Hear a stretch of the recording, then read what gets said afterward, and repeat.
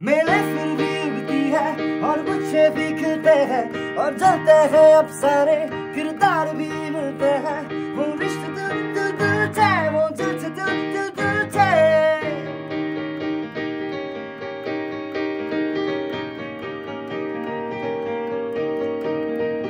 हम दिल के चुलबुले हैं पानी की ये बुलबुले हैं बुझते हैं बनते रहते हैं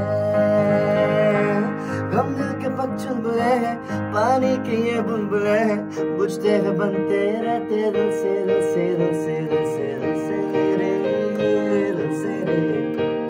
दिल से रे दिल से रे दिल से रे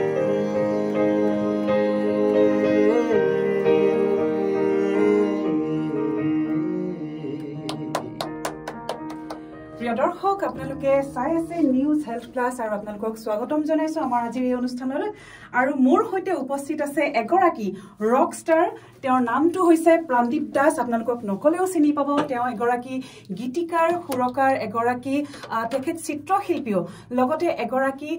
সংগীতৰ সাধক প্ৰাণদীপ দাস এয়া পুনতে আমাক প্ৰাণদীপ দাসে ইমান সুন্দৰ এটা এআৰ ৰহমানৰ সংগীত কণ্ঠ যি সজাইছিল এটা জনপ্ৰিয় গীত সকলোৱে আমি ভাল পাওঁ সেই গীতৰ অনুষ্ঠানটি আৰম্ভ কৰিছে প্ৰাণদীপ বহুত বহুত ধন্যবাদ আপোনাক প্ৰথমতে আৰু আসলে ইমান বেছি ভাল লাগিছে মই বেছি এক্সাইটেড হৈ আছো নেকি ক'ব পৰা নাই আৰু প্ৰাণদীপৰ হৈতে আজি বহুতো কথাই পাতিম সংগীত জগতৰ হৈতে আপুনি ইমান ব্যস্ত এগৰাকী শিল্পী গতিকে পুনতে জানিব বিচাৰিম আপোনাৰ এই সংগীতৰ যেটো যাত্ৰা আপুনি চলাই নি আছে কওকচোন কেনেকুৱা ধৰণৰ বৰ্তমান আপুনি কাম কৰি আছে বা আপোনাৰ কি কি পৰিকল্পনা এতিয়া বৰ্তমানৰ সময়ত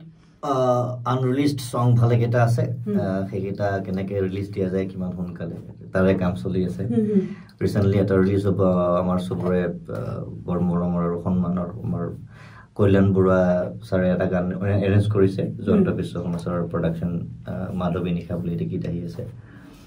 তাৰপিছত আমাৰ বেণ্ডৰো কেইটিমান গীতৰ ৰিলিজৰ কাম কৰি আছো আমি আৰু ইফনিক্স 2 যেটো জানে সকে আমি ইফনিক্স বুলি আমি শো কৰো যেকিটা আমি অলৰেডি ৰিলিজ কৰিছো গান তাৰে সেকেন্ড সিজন ইফনিক্স 2 তাৰে কাৰণে আমাৰ প্ৰিপাৰেচন চলি আছে হয় আৰু আপোনাৰ যেটো বেণ্ডটোৰ জৰিয়তে আপোনালোকে বহুতো প্ৰগ্ৰাম কৰি আছে নহয় জানো বন্ড মৰফেমছ গতিকে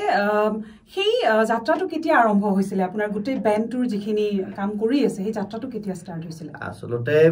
বেণ্ডৰ কনসেপ্টটো সৰু পৰাই আছিল আৰু আমি আমাৰ ফ্ৰেণ্ডছ কিনি আমি 2002-1 কিখিনি সময়ৰ পৰা আমি একেলগে মিউজিক কৰি আছিলো কিন্তু বাউন্ড মৰফেমছ হিচাপে যেটো নাম দিছো আমি হেতু দিয়া হৈছিল 2014 শেষৰ ফালে তো আমি 2015 পৰা ক'ব পাৰে আমি আমাৰ বেণ্ড বাউন্ড মৰফেমছৰ বিভিন্ন ধৰণৰ আমি কাম কৰি আছো এটাৰ পৰা লাগি আছে আৰু এনেকে হয় আৰু প্ৰাণদীপ আটাইতকৈ ভাল লগা কথাটো হৈছে আপুনি অকল কণ্ঠটো দান কৰি আপুনি সীমাবদ্ধ ৰখা নাই আপোনাৰ সংগীত সাধনাক এই যদি গোটেই ষ্টুডিওটো দৰ্শকসকল আমি দেখুৱাবলৈ বিচাৰো ইয়াতে ড্ৰামৰ পৰা বিভিন্ন ধৰণৰ তেওঁৰ গিটাৰ আৰু কিবোৰ্ডখন দেখিছে আপোনালোকে আৰু বহুতো এক্টৰৰ পৰা দুটাৰ পৰা বিভিন্ন ধৰণৰ অত্যাধুনিক বাদ্যযন্ত্ৰৰে গোটেই ষ্টুডিওটো তেওঁৰ ভৰি আছে গতিকে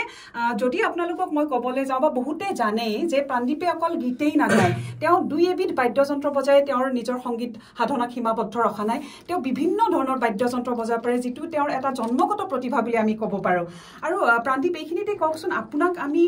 মঞ্চত যিমান দেখিছো বা টিভিৰ পৰ্দাত দেখিছো আপোনাক এগৰাকী ৰকষ্টাৰ হিচাপে আমি জানো আসলতে আপুনি যি ধৰণৰ গীতবোৰ গায় কিন্তু তাৰ লগতে আপুনি লোকগীত যিখিনি আমাৰ তেজত আছে সেই লোকগীতখিনিকো আপুনি কিন্তু সম্পূৰ্ণভাৱে একে সময়তে আগুৱাই লৈ গৈ আছে গতিকে এই লোকগীতখিনিক লৈ পেলাই আপোনাৰ কিবা পৰিকল্পনা আছে নেকি আসলতে ৰকষ্টাৰ কনসেপ্টটো বহুত পিছত আহে বাৰু কাৰণ মই অসমীয়া মানুহ অসমীয়া মোৰ চিনাকি অসমীয়া হিচাপে গতিকে আমি সৰুৰ পৰা আসলতে যিবিলাক মোৰ দুটা গান গাইছিলে আৰু আমি সৰুতে যিবিলাক আমি পৰিবেশ পাই ডাঙৰ হৈছো বিশেষকৈ নামনি অসমত বিহুৰটো আমাৰ গোটেই অসমত থাকেই বাৰু এটা পৰিবেশ এটা বিহুৰ নামনি অসমত গল্পৰীয়া সংগীত কামৰূপী লোকগীত গল্পীয় লোকগীত হওক বা বিভিন্ন কোচ ৰাজবংশী জনগোষ্ঠীৰ বিভিন্ন গীত আছে সেইবোৰ গীত শুনি শুনি আসলতে ডাঙৰ হৈছো সেইবোৰ গীতক লৈ আসলতে কেতিয়াও অধ্যয়ন কৰিব সুযোগ হোৱা নাই মানে এটা নিৰ্দিষ্ট জনৰ লৈ পেলাই বা এনেকুৱা লোক সংগীত লৈ কিন্তু এই যে সৰুতে যিখিনি শুনিছোঁ বা যিখিনি আমাৰ শুনি তেজত সোমাই আছে ফোক বস্তুটোৱে তেনেকুৱা তো সেইখিনি যিখিনি মনত আছে বা নিজৰ গাত যিখিনি ফোক এলিমেণ্টছ আছে সেইখিনি মই পৰৱৰ্তী সময়ত যিখিনি ৱেষ্টাৰ্ণ মিউজিক ষ্টাডি কৰিছোঁ সেইবিলাক মিউজিকৰ লগত আমাৰ গোটেইখিনি বস্তু যদি আমি মিলাই পেলাই একেলগে এটা হেৰি কৰিব পাৰোঁ মানে ফিউজন মিউজিক হওক বা মেডলি মিউজিক হওক এনিথিং তাৰ ওপৰত কাম কৰি আছোঁ আৰু আমি সেই কামটো কৰোঁতে ফোক পাৰ্টটো যিমান পাৰোঁ ফোক হিচাপে ৰাখিব চেষ্টা কৰোঁ যদিও বা আমি তাৰ লগত কিছু পাশ্চাত্য ইনষ্ট্ৰুমেণ্টছ বা কণ্টেম্পৰেৰী মিউজিকৰ কিছু বস্তু আমি ইউজ কৰোঁ তো তেনেকৈ আচলতে চ' মই নাভাবোঁ যে আচলতে ৰকষ্টাৰ বুলিয়ে ক'ব পাৰে ফ'ক ষ্টাৰ বুলি ক'ব পাৰে আৰু মই ভোকেলিষ্ট বুলিও নহয় আচলতে মই এজন মিউজিচিয়ান এজনে মই মিউজিক কৰি ভাল পাওঁ কেতিয়াবা কণ্ঠেৰে মিউজিক কৰোঁ কেতিয়াবা মিউজিক ইনষ্ট্ৰুমেণ্টেৰে এইখিনিতে প্ৰাণদীপ আপোনাৰ মোৰ গুৱাহাটী ইউনিভাৰ্চিটিত পঢ়ি থকা কথাবিলাক মনত পৰিছে আপুনি যিমানখিনি সংগীতক লৈ পেলাই ল'ৰা ছোৱালীখিনিক লৈ পেলাই আপুনি কাম কৰিছিল সেই কথাসমূহ মোৰ মনলৈ আহিছে গতিকে সেই সন্দৰ্ভতো আপোনাৰ পৰা দুই এটা কথা জানিব বিচাৰিম কিন্তু এইখিনিতে যিহেতু আমি লোকসংগীতৰ কথা কৈ আছোঁ আপুনি 2 বছৰমান আগতে যিটো ৰামেশ্বৰ পাঠকৰ এটা কালজয়ী গীত হনুমান সাগৰ বান্ধা চাওঁ যিটো বহুত বেছি জনপ্ৰিয়তা পাইছিলে বহুতে মই দেখিছোঁ ছ'চিয়েল মিডিয়াত সেই গীতটো সন্দৰ্ভত আপুনি যি ধৰণে কামটো কৰিছে বহুতে লিখিছে বহুতে আজি কিছুদিন আগতেও আপোনাৰ বিষয়ে মই ছ'চিয়েল মিডিয়াত লিখা দেখা পাইছোঁ গতিকে এই মুহূৰ্তত সেই গীতটো আমাৰ দৰ্শকসকলৰ কাৰণে অকণমান গুণগুণাই দিলে ভাল পাম অ'কে হনুমান সাগৰ বন্ধা চাওঁ গানটো গোটেই বেণ্ডৰ লগত দতৰা গড় একেলগে গাই বেছি ভাল লাগে অকণমান গাই শুনাইছোঁ কি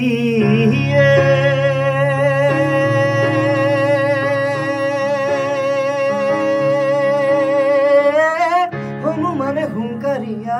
বুলিলা বচন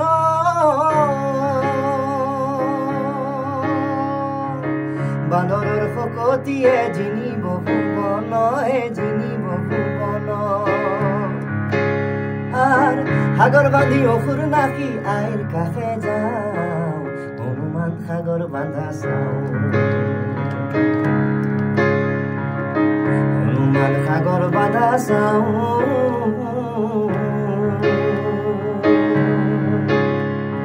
সীতাৰ নিমিত্তে আমি যুদ্ধ দিবা যাওঁ হনুমান সাগৰ বান্ধা চাওঁ ইমান সুন্দৰ ইমান মিঠা সুৰ আৰু আপুনি গোটেই বেণ্ডটোক লৈ পেলাই কামখিনি ইমান সুন্দৰকৈ কৰিছে আপোনাৰ গায়কী বা আপোনাৰ যিকেইজন সহযোগী শিল্পী আছে তেওঁলোকে ইমান সুন্দৰকৈ গাইছে সঁচাকৈ গীতটোক যেন এটা নতুন মাত্ৰা আপোনালোকে প্ৰদান কৰিছে যদিও গীতটো অলৰেডি এটা সবৰে মনত সাজ বহাই যোৱা গীত তথাপি নতুনকৈ আমি যেন শুনি কিবা এটা বেলেগ অনুভৱ কৰিছোঁ ধন্যবাদ প্ৰাণদীপ দাস আৰু আপোনাৰ গোটেই বেণ্ডটোক এইখিনি মুহূৰ্তত জনাইছোঁ আমি ধন্যবাদ আৰু যিহেতু প্ৰাণদীপ দাসে বা তেওঁৰ বেণ্ডটোৱে বিভিন্ন জেগাত অনুষ্ঠান পৰিৱেশন কৰিছে এই মুহূৰ্তত আমাৰ যদি দৰ্শকসকলে তেখেতসকলৰ গোটেই টীমটোক বা বেণ্ডটোক যদি যোগাযোগ কৰিবলৈ বিচাৰে তেনেহ'লে প্ৰাণদীপ দাস আপুনি এটা নাম্বাৰ কৈ দিলে আমাৰ দৰ্শকসকলৰ যোগাযোগ কৰাত সুবিধা হ'ব আপোনাৰ মই নাম্বাৰ এটা দিছোঁ নাম্বাৰটো ল'ব পাৰে 7026123005 এইটো আকৌ এবাৰ কৈ দিয়ক এইটো মোৰ জিঅ' নম্বৰ 7026123005 এইটোত ফোন কৰিব পাৰিব আৰু প্লিজ খুব কাম থাকিলে ফোন কৰিব এনে ফোন কৰি আমনি নিদিব মোৰ মই আচলতে খুব বিজি চিডিউলত থাকোঁ গতিকে অনুৰোধ আৰু এইখিনিতে মই গুৱাহাটী ইউনিভাৰ্চিটিৰ কথাটো আপোনাক উল্লেখ কৰিছিলোঁ অকণমান আগতে আপুনি তাত পঢ়ি আহিছে বহুতো সময় কটাইছে আৰু জালুকবাৰী বুলি ক'লে গুৱাহাটী ইউনিভাৰ্চিটি বুলি ক'লে নিজৰ সৃষ্টিশীলতাক যেন আৰু বেছি উদঙাই দিয়া যায় তেনেকুৱা এটা পৰিৱেশ তাত পোৱা যায় নহয় জানো এই মুহূৰ্তত মই যদি আপোনাক সেই জালুকবাৰী বা গুৱাহাটী ইউনিভাৰ্চিটিৰ কথা অকণমান ফ্লেশ্ববেক কৰাই দিওঁ আপুনি কেনেকুৱা ধৰণৰ নষ্টালজিক হেৰি আপোনাক ক্ৰিয়া কৰিছে আচলতে প্ৰফেশ্যনেলি পেছাগতভাৱে মিউজিক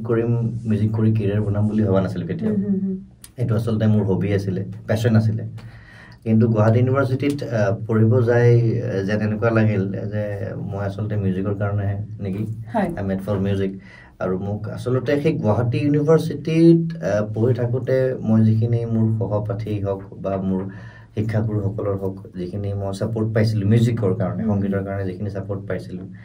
প্ৰায়তো দীপাংকৰ বেনাৰ্জী ছাৰেতো মোক কৈ দিছিলে শুই থাকোঁতে ক্লাছত যে কি কৰি আছা বোলে মই শুই আছোঁ ৰাতি প্ৰগ্ৰেম আছিলে তো গান গোৱা নেকি যদি গান গোৱা ইয়াত কি কৰি আছা তো এইটোৰ ওপৰত কিয় কেপিটেলাইজ নকৰা সো আসলতে মই গুৱাহাটী ইউনিভাৰ্চিটিত পঢ়িব গৈ এটা বুষ্ট আপ পাইছো সেইখন সঁচাকৈ আমি সবে জানো ইমান কালচাৰেলি এখন এক্টিভ এখন ইউনিভাৰ্চিটি সো তাতে ভাৰ্চিটি উইক হওক ইণ্টাৰ ইউনিভাৰ্চিটি ইউথ ফেষ্টিভেলছ হওক বহুত প্ৰাইজ পালোঁ আমি গোটেই টিমটোত আমাৰ গ্ৰুপটোত আছিলে জ্যোতি প্ৰসাদ কৌৰ দিগন্ত মাধৱ গোস্বামী গোটেই টেলেণ্টেড মানুহ কিছুমান মেঘনা চৌধুৰী আৰু গোটেই আমাৰ বহুত টেলেণ্টেড মানুহ কিছু আছিলে সো খুবেই বহুত শিকিব পাইছোঁ তেওঁলোকৰ পৰা আৰু যিটো এছ'চিয়েশ্যন আছিলে খুবেই এটা মধুৰ আৰু জীৱনভৰ মনত ৰাখিবলগীয়া এটা এক্সপিৰিয়েঞ্চ আৰু সঁচাকৈ মোৰ এই গোটেই সংগীতৰ যাত্ৰাত গুৱাহাটী ইউনিভাৰ্চিটিৰ এটা খুব এটা ইম্পৰ্টেণ্ট এটা অৰিহণা আছে হয় মই তো অনুভৱ কৰিব পাৰিছো আপোনাৰ কথাখিনিত সেই মধুৰতাখিনি প্ৰকাশ পাইছে যিখিনি আপুনি পাইছিলে গুৱাহাটী ইউনিভাৰ্চিটি বা জালুকবাৰীৰ ফালৰ পৰা আৰু আপুনি এগৰাকী সংগীত শিক্ষক আপুনি বৰ্তমানেও বহুতক শিক্ষা দান কৰি আছে আপুনি বাদ্যৰ শিক্ষাও দিয়ে আপুনি সংগীতৰ শিক্ষা দিয়ে ৱেষ্টাৰ্ণ বিশেষকৈ আপুনি নিজে শিকি লৈ আনকো শিকাই আছে এই সন্দৰ্ভত কওকচোন আপোনাৰ সেই ৱেষ্টাৰ্ণ কেতিয়াৰ পৰা আপুনি শিকিবলৈ লৈছে একদম যিটো আমি কওঁ যে এটা নিয়মত যিটো শিকে ফৰ্মেলি হয় মই আচলতে ৱেষ্টাৰ্ণ মিউজিক একদম সৰুৰ পৰা শিকিছোঁ 2001 মই যেতিয়া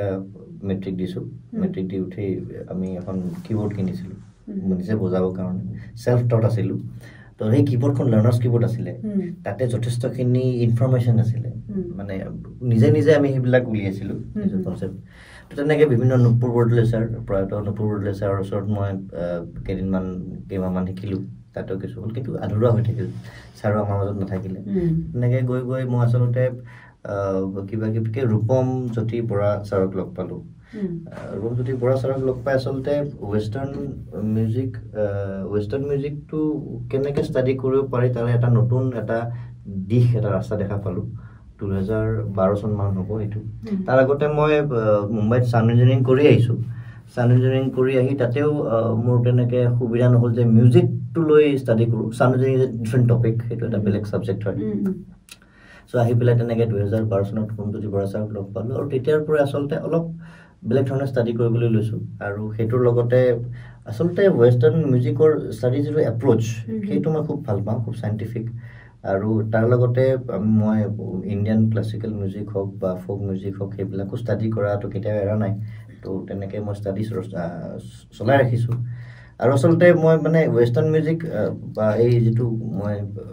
কৰি আছোঁ বা শিকি আছোঁ বা শিকাই আছোঁ মোৰ ঘৰতো কিছু মানুহে ল'ৰা ছোৱালী শিকিব আহে মই আচলতে এইটো বিৰাট মোৰ কেৰিয়াৰ হিচাপে নাভাবোঁ যে মই শিকাই মই উপাৰ্জন কৰিম বাট যোনে মোক শিকিব আহে মই অ'কে কওঁ যদি মিলে সময় সুবিধা যদি মিলে আৰু মই খুব ইৰেগুলাৰ ক্লাছত কাৰণ মই আজি টেলিটত ক'ত থাকোঁ ঠিক নাই এই মুহূৰ্তত আপোনাৰ নিজা গান কেইবাটাও আমি শুনিছোঁ আপুনি এইটো বছৰতে এটা খুব সুন্দৰ বিহু আপুনি ৰিলিজ দিছে যিটোৰ আৰম্ভণি যিখিনি মিউজিক সেইখিনিয়ে এটা মানে বিহুটোক এটা বেলেগ ধৰণৰ এটা মানে মিঠা সোৱাদ এটা দিছে গতিকে সেই বিহুটো অকণমান শুনিব পাৰিম নেকি বিহুটো পাৰিব গীটাৰখন লগাব লাগিব মই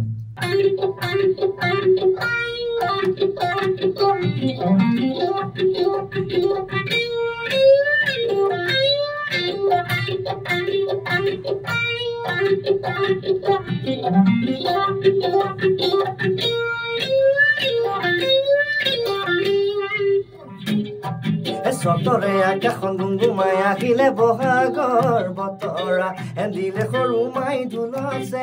উঠিলে শুনি সৰু মাই ততে নাখায় এতিয়া গা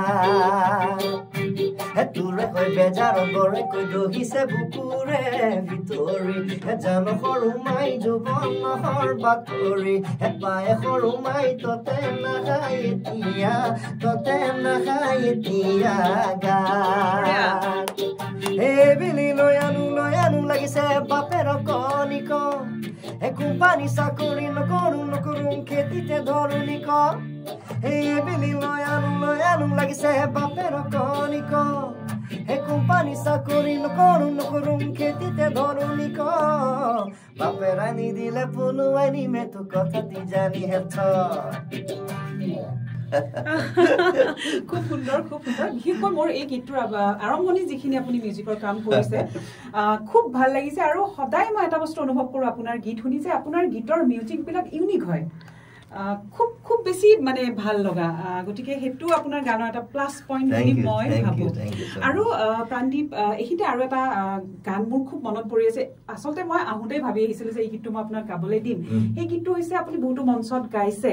বেয়া মানুহ মই বৰ বেয়া মানুহ নহয় জানো আপোনাৰো খুব প্ৰিয় গীতটো নহয় জানো আপুনি নিজে কৰা যিহেতু গতিকে এই গীতটো আপুনি বহুতো মঞ্চত গাইছে বহুতো দৰ্শক বা শ্ৰোতাই আপোনাক ভাল পাইছে গীতটোৰ কাৰণে এই গীতটো শুনিম এবাৰ ওকে ওকে গীতটোৰ যিটো আপোনাৰ কথাখিনি লিৰিক্সখিনি কেনেকৈ আপোনাৰ মনলৈ আহিল গীতটো গোৱাৰ আগতে অকণমান জনাওকচোন আসলতে আমাৰ আমি বিভিন্নজনে আমাক কমপ্লেইন কৰে আৰু এই এনেকুৱা এনেকুৱা এটা বেয়া মানুহ এই বা আমাৰ কথা বেলেগে ক'ৰবাত পাতিব এই এনেকুৱা কৰিছে দেই ই বেয়া মানুহ এই কিবা কিবি সো সেইটো বেলেগে কৰি থাকিলেও আসলতে মোৰ একো ক্ষতি নাই তাৰমানে যদি মই নিজে শুদ্ধ পথত আছো সেইটো কনচেপ্ট লৈয়ে কৰা আসলতে তাৰ লগতে সামাজিক কিছুমান কথাও অলপ সোমাই দিছে যাতে ধৰ্ম সহিষ্ণুতাৰ কথাও কোৱা হৈছে তো এনেকুৱা ধৰণৰ কিবা কিবি আছে ঠিক আছে আমি অকণমান শুনিম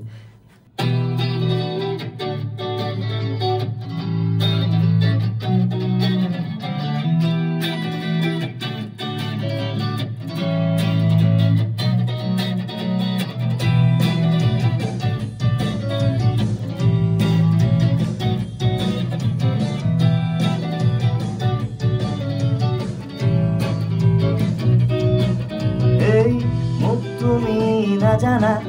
মই বেয়া মানুহ জানিলে তুমি বুজিবা মই বেয়া মানুহ এই না না না মোক তুমি নাজানা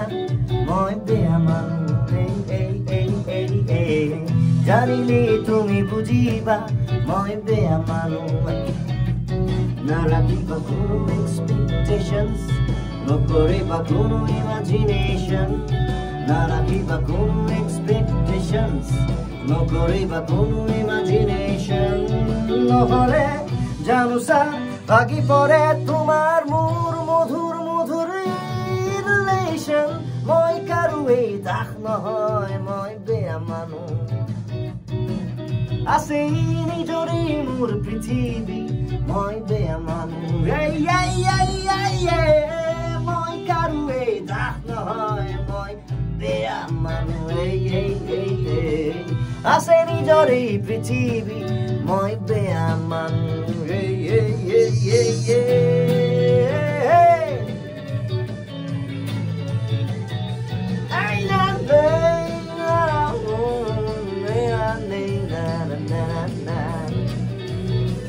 তোমালোকৰ আড্ডাত মই বেয়া মানুহ নুবুজো কোনো অজুহাত মই বেয়া মানুহ তোমালোকৰ আড্ডাত মই বেয়া মানুহ না না না না নুবুজো কোনো অজুহাত মই বেয়া মানুহ হয়তো ধৰ্ম একে আমাৰ গীতা বাইবেল বা কোৰাণ হয়তো ধৰ্ম একে আমাৰ গীতা বাইবেল বা কোৰাণ নুবুজো সাম্প্ৰদায়িকতাৰ একেবোৰ অদ্ভুত আচৰিত আচৰণ ধৰ্মৰ বিভেদ নজনা মই বেয়া মানুহ কব পাৰা তুমি মোক নাস্তিক বুলি মই বেয়া মানুহ ধৰ্মৰ বিভেদ নজনা মই বেয়া মানুহ কব পাৰা তুমি নাস্তিক বুলি মই বেয়া মানুহ মোক বেয়া বুলি কৈ থকাৰ প্ৰয়োজন নাই সেয়া মই সকলো জানো পিছে ভানৰ মুখা পিন্ধি বজাৰত কি বেচা চৰিত্ৰ তোমাৰ চিনো জানি থোৱা তুমি মোক মই বৰ বেয়া মানুহ এই খাতিৰ নকৰো কাকোৱে মই বৰ বেয়া মানুহ জানি থোৱা তুমি মোক মই বৰ বেয়া মানুহ না না না না খাতিৰ নকৰো কাকোৱে মই বৰ বেয়া মানুহ na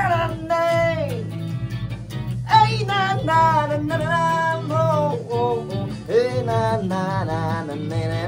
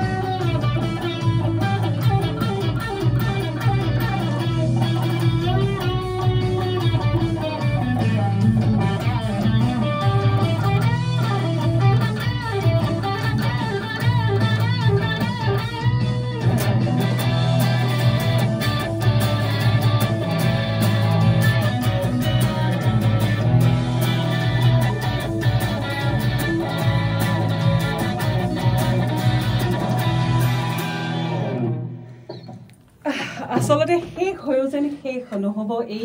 যি আপুনি গীটাৰ বা এই সংগীতৰ যি গুঞ্জন তুলিলে বহুত সময়লৈকে যেন এই আমাৰ কাণত গুঞ্জৰিত হৈ থাকিব মোৰ তেনেকুৱা অনুভৱ হৈছে খুব ভাল লাগিলে প্ৰিয় দৰ্শক সেয়া প্ৰাণদীপ দাসৰ নিজৰ কথা সুৰ সংগীতেৰে মই বৰ বেয়া মানুহ শীৰ্ষক গীতটি বহুতে শুনিছে তেখেতে বহুতো মঞ্চত গাইছে আৰু তেওঁ কিন্তু গীতটি এতিয়ালৈকে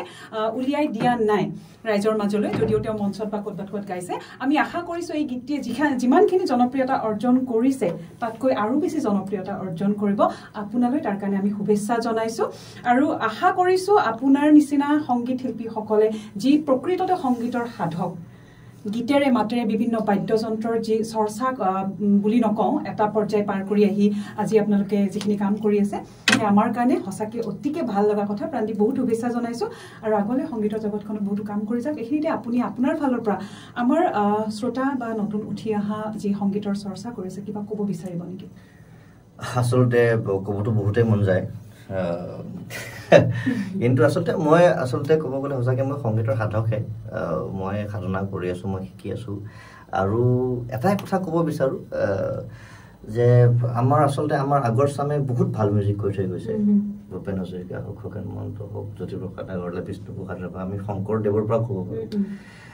তো আমাৰ আচলতে হেৰিটেজটো আমাৰ আমি যিটো পাইছোঁ সেইটো আমাৰ আমি বহুত ধনী আচলতে কিন্তু আমি আচলতে সেই বস্তুটোক আগুৱাই নিব লাগে আৰু সেইটো কাৰণে বহুত বেছি চেষ্টা কৰিব লাগিব কাৰণ আৰু এজন ভূপেন হাজৰিকা আৰু এজন খগেন মহন্ত জন্ম হোৱাটো ইমান সহজ কথা নহয় গতিকে আমাৰ এই জেনেৰেশ্যনটোৱে আচলতে অকল নিজকে বাণিজ্যিক কিছুমান গীতৰ মাজত সীমাবদ্ধ নাৰাখি কালজয়ী গীতসমূহ যেনেকৈ আগৰ মানুহে আমাৰ দি থৈ গৈছে তেনেকুৱা গানৰ এটলিষ্ট বনাবলৈ তেনেকুৱা গান সৃষ্টি কৰিবলৈ চেষ্টাটো কৰিব পাৰে কেতিয়াও হ'ব নোৱাৰে তেনেকুৱা বাৰু চেষ্টাটো কৰিব পাৰে তেতিয়া হয়তো আজি বা 10 বছৰ 15 বছৰ বা 20 বছৰ 50 বছৰ পিছত আমি আৰু এজন ভূপেন হাজৰিকা বা আৰু এজন তেনেকুৱা ডাঙৰ আমাক এজন শিল্পী পাম তাৰমানে গতিকে সেইটো আমি অসমীয়া হিচাপে কৈ থাকিব লাগিব সদায় হয় প্ৰিয় দৰ্শক মৰমৰ শিল্পী প্ৰাণদীপ দাসৰ আসলতে এইখিনি সময়তে আমি সামৰি থব নোৱাৰো তেওঁৰ পৰা বহুত কথা জানিব লগা আছিল তেওঁ এগৰাকী চিত্ৰশিল্পীও আমি সেই সন্দৰ্ভত পিছতো কথা পাতিম গতিকে প্ৰাণদীপ তেওঁ বহুত ব্যস্ত আজি এই ব্যস্ততাৰ মাজত আপোনাৰ কৰ্মৰ মাজতে আমাক যিখিনি সময় দিলে তাৰ কাৰণে আপোনাক আন্তৰিক ধন্যবাদ তথা কৃতজ্ঞতা জ্ঞাপন কৰিছো আৰু ভৱিষ্যতে সংগীতৰ জগতখনত আপুনি এটা সুন্দৰ যাত্ৰাৰে আগুৱাই লৈ যাওক বহুতো সৃষ্টি আমাক দিয়ক তাৰ বাবে আপোনাক পুনৰবাৰ শুভেচ্ছা জনাইছো মই ধন্যবাদ জনাইছো আপোনালোকে ইয়ালে আহিলে মোৰ আপোনালোকৰ